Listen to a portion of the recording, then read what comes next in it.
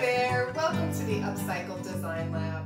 If you're new here, my name's Cindy and I craft using recycled and repurposed materials to give you ideas on ways to make and create more economically and ecologically. Today I'm going to show you my most recent project made from aluminum cans, and this video is just kind of a quick overview of the project. If you'd like the full tutorial, there'll be a link in the description box for you to check out more details.